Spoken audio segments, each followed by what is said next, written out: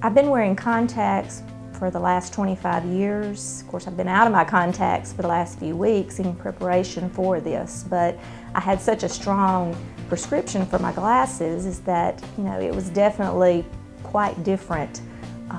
when I didn't have them on, or even when I had to put the glasses on, to be able to just wake up and to see everything. Well, I've been wanting to do it for some time, and finally got the courage up and thought, I'm probably going to need something before long to be able to see, maybe up close at my age, and was just beginning to experience more